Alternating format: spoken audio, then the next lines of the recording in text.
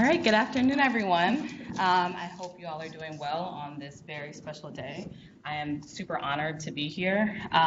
Like Dr. Wilson said, I was trained at Vanderbilt University, but I've always felt a special connection to Michigan. I was never formally trained here, but I do know a lot of scholars that have come through here that have remained here, great people like Dr. Robert Taylor. So I consider Michigan, whether it considers me, kind of a second home. So it's really exciting to be here. Also, as Dr. Wilson mentioned, I was trained as a sociologist, so I have a bit of a different perspective probably than some of the other panelists that will speak with you. But I'm also housed at UNC, Chapel Hill, so I'm, I think, the only one who's pretty out of town. So to date, my research has really sought to address ongoing questions related to links between multiple disadvantaged social statuses and health inequalities at different stages of the life course, right? And just to give you all a bit of an idea of how I arrived at these interests, a lot of it was personal. So I'm originally from Baltimore, Maryland. Anyone from Baltimore, Maryland, DC? Okay. Well, any kind of big city could probably relate to this, but I saw one side of Baltimore, right? So this is the aquarium, which is in the Inner Harbor that you visit on field trips. This is Camden Yards, where the Baltimore Orioles play baseball team. This is actually a picture of the high school that I went to, Friends School of Baltimore, Quaker School. This is one of the malls in the Inner Harbor. One of our prestigious markets that's located in a very affluent neighborhood. These are one of the crab houses that people will frequent, right, to have some good crabs and seafood. So I grew up going to all of these types of things, right? But I also grew up with headlines like this, right, where Baltimore cities don't even have air conditioning for their students and having to close early because it's too hot for children to be there, right? I also would pass these types of homes going to my grandmother's house, right? Very dilapidated, corner stores that sold liquor and cigarettes that tended to be clustered in particular types of communities, unkempt, right, types of houses. This is actually a picture of the church that I went to growing up in Baltimore. Actually, it had to stop its nighttime vigils because of the drug activity that was going on outside of the church halls, right? And so this was kind of a two-sided perspective that I had. And a lingering question for me as I was growing up was, why is this? Why, on the one hand, am I going to this very kind of elite school with technology and whatnot, and I have friends who go to other schools that don't have paper to write on, right? And so I eventually learned that all of these differences in neighborhoods and schools and in churches that I was seeing culminated into very serious health risks, right? And that had significant consequences for one's quality of life. So what you're looking at here is kind of the health prospects of residents living in two different neighborhoods. One being Roland Park, which is a very affluent neighborhood where my school is located, and another neighborhood, which is maybe 5 or 6 miles away, uptown Druid Heights. Residents in Roland Park could expect to live to age 83 on average, whereas residents of Druid Heights could expect to live 20 years fewer, right? So an average age of 36. People who grew up in Druid Heights were 3 times more likely to have heart disease, 8 times more likely to have diabetes, 15 times more likely to die by homicide, and 20 times more likely to have HIV and AIDS, right? Again, these are communities that are 5-10 minutes away from each other. And so then I went to grad school to pursue a doctorate in sociology, right? Because I was really interested in understanding these types of what I came to know as social determinants of health, right? Things like neighborhoods and schools. And so I was drawn to sociology because of the field's emphasis on power and structure, right? So how these things really shape the conditions of our life that influence health and well-being, how these things shape our relationships and interactions with one another, our opportunities, and our overall quality of life. And one of the first readings I remember doing in grad school that really stuck with me was Jay Pearson's Can't Buy Me Whiteness. Has anyone read this piece back in 2008? No? Okay, well, I'll give you a quick summary. So this article, I think, did a beautiful job of challenging the universal applicability of what has been and is still considered a very robust, strong relationship in the health literature, which is the relationship between socioeconomic status and health, right? And so he presents evidence showing that this relationship between socioeconomic status and health doesn't look the same for racial and ethnic minorities as it does for whites, right? And how this relationship shouldn't be something that's considered paradoxical, right? Which is what scholars would have argued, just saying, oh, it doesn't fit among racial and ethnic minorities, so something must be wrong with them, right? Not the actual relationship. But Jay Pearson goes on to argue that this weak relationship between SES and health for non-whites is really a result of historical legacies and contemporary factors that differentiate the meanings of traditional socioeconomic indicators like education and income. And so this was really something that resonated with me, right? Coming from a background in which my family's middle class status looked very different and felt very different than those of my middle class white counterparts who I went to school with, right?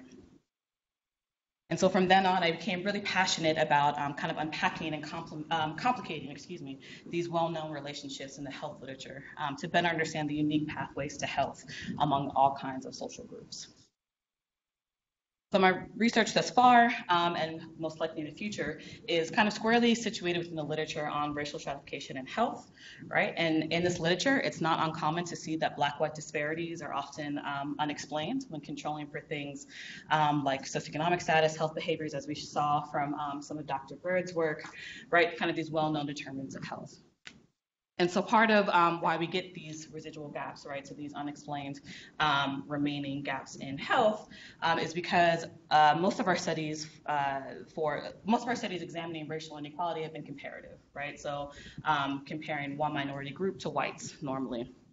And while this certainly gives us a lot of great information, this is what the bulk of our knowledge is based on, it undertakes a certain type of assumption, right? And it gives us a certain type of information because what it's doing is that it's assuming that members of a similar racial group or gender group are impacted by social factors in an equivalent manner, right? And therefore experience the social world in the same way.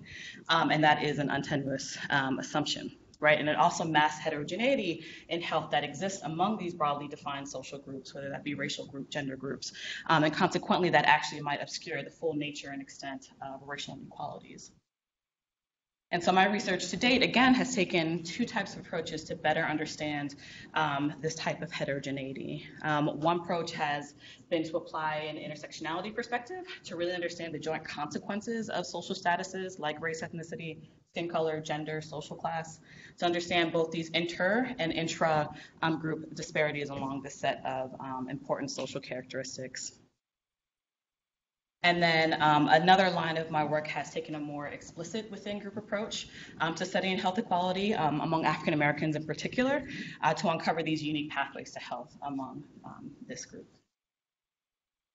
I'm going to go over a few of the findings from my research that I found particularly interesting. And so this first set of findings comes from that intersectionality approach. And so what we're going to see here are age trajectories of body mass index by the intersections of race, ethnicity, and gender among white, Black, and Hispanic men and women, ages 13 to 31. And what we see is that for men, there's an expected relationship, right? So the solid white line is white men. This line with boxes is for Black men, and then this line with diamond points is for Hispanic men. So Black and Hispanic men tend to have higher BMIs across this early part of the life course than their white counterparts. Kind of no surprise there. What is interesting is that white women tend to have the most advantaged BMI trajectories across this age range. Black women have the worst trajectory across the age range. And Latina women fall somewhere in between. And what's important to take away from this is, it might be a little hard to see here, but there's actually larger racial and ethnic disparities among women than men. Black women and Hispanic women are particularly disadvantaged, as well as Hispanic men, right? And so Blacks and Hispanics aren't, as a whole, uniformly disadvantaged, right? There are quite a few differences.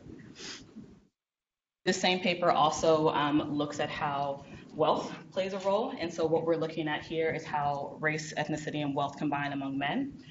And so for white men, we see what we would expect, right? So the wealthiest white men have the lowest or the most advantaged BMI trajectory, right? And we see this gradient where the worst trajectory is among the least wealthy white men. And we see the exact opposite for Hispanic men. So this line is actually for the wealthiest Hispanic men. They have the most disadvantaged BMI trajectory in early life. This is Hispanic men with kind of middle range wealth, and then this is Hispanic men with the lowest levels of wealth who are actually exhibiting lower BMIs, healthier BMIs than their wealthier counterparts, right? And so across this age range of 13 to 31, wealthy Hispanic men actually experience a 12-point increase in their BMI compared to an 8-point increase among their white counterparts, an 8-point increase among non-wealthy whites, right?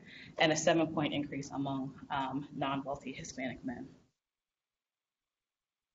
Going to be the same kind of trajectory plot, but for among women, and we're going to be comparing white and black women. So for white women of all wealth levels, the results suggest that they follow a similar trajectory. Here's the line for wealthy black women, middle kind of wealth levels of black women, and non-wealthy black women, right? Who again are seeing the lowest levels or the most advantaged BMI trajectories, which is the exact opposite of what the social determinants literature would suggest, right? You think the more wealth that you would have, the better your health would be, and that is not what we're seeing at all for minority women. So what starts off as a 3-point difference in BMI between white and black women at age 13 grows to a 9-point difference at age 31, which is young, right?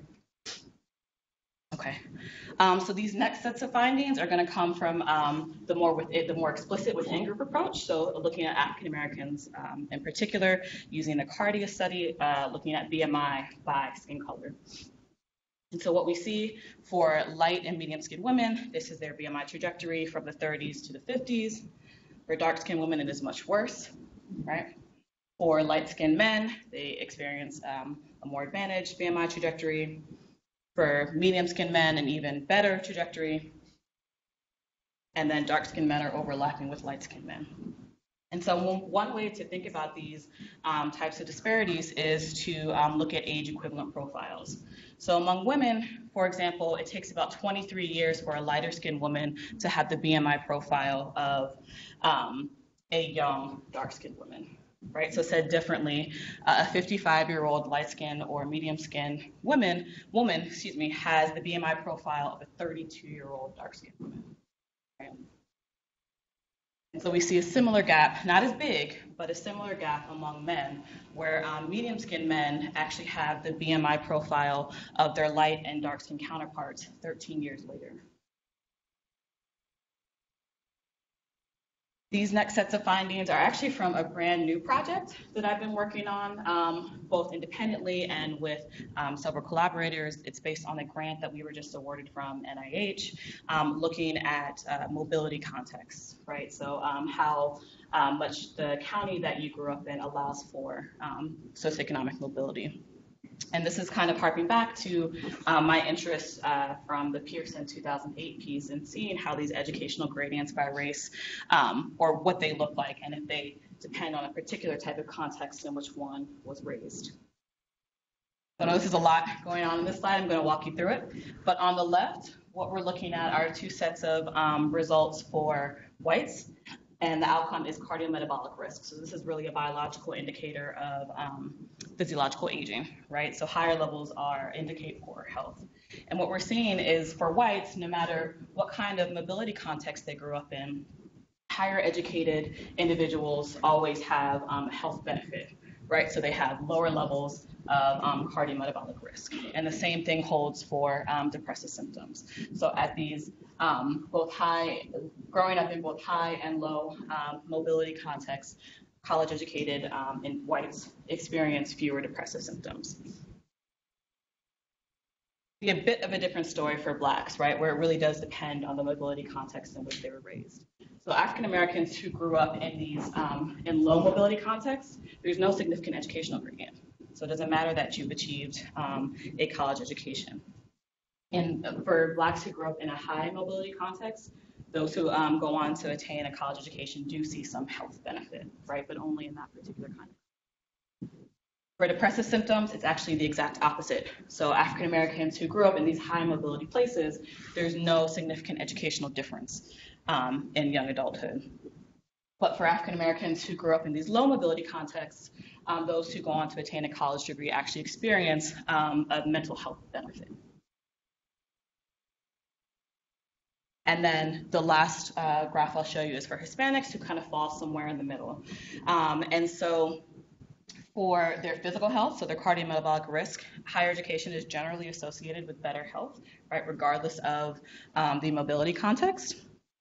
But for depressive symptoms, there really is only a mental health benefit of higher education among the low mobility, among individuals who grew up in low mobility contexts.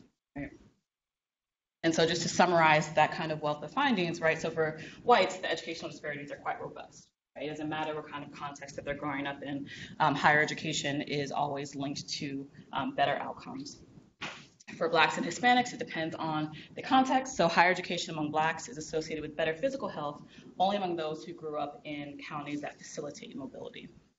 Right? And the exact opposite is true when we're thinking about mental health.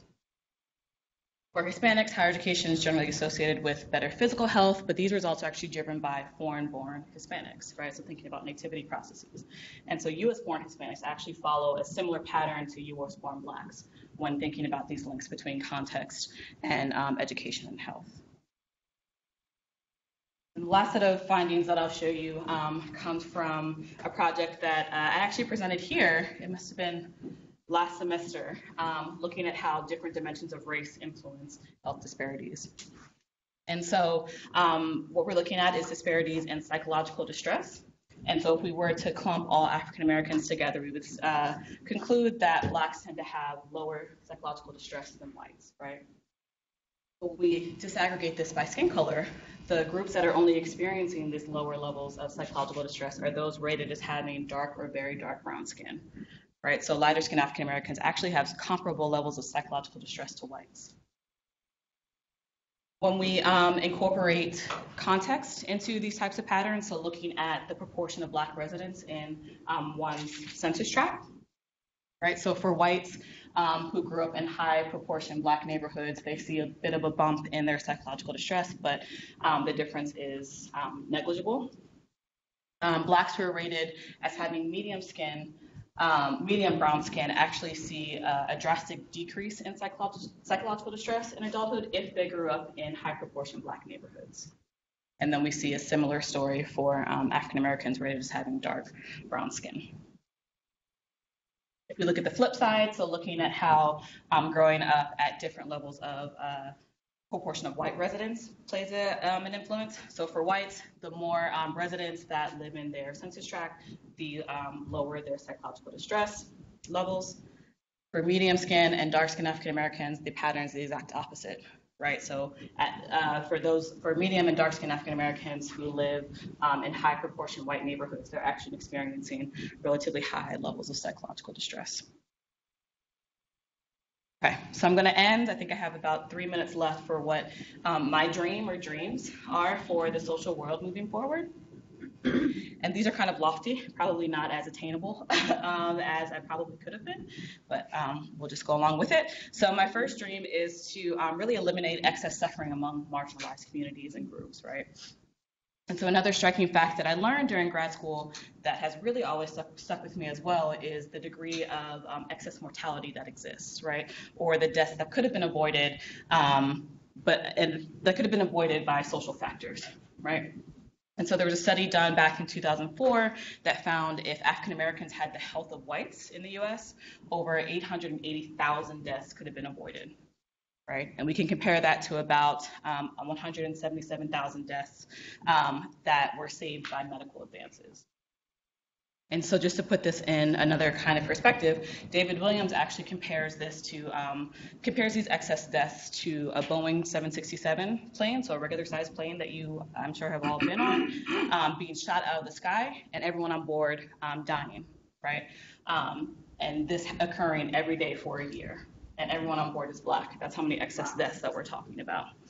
That is directly attributable to social determinants, right? So there's a dire need to really address the social factors that are playing a role in these very stark health inequalities. So this leads me to my next point. I really hope for equal access to quality of life, whether that be quality education or schools, quality neighborhoods, workplaces, but just giving everyone the same opportunity to have that healthy living. And then my last point is that I hope that one day we do live in a world that's free from biases and their pathogenic effects, right? So this is one thing that Dr. Martin Luther King explicitly preached, right? That people may be judged by, not by the color of their skin, but by the content of their character, right? And so we know that these judgments from the social statuses that we have or that we're ascribed and the treatments that result from these types of judgments are particularly toxic and can be deadly, right? Especially for marginalized groups. So I hope that we do see a world one day where these kinds of biases are eradicated. Stop there, right at 20 minutes.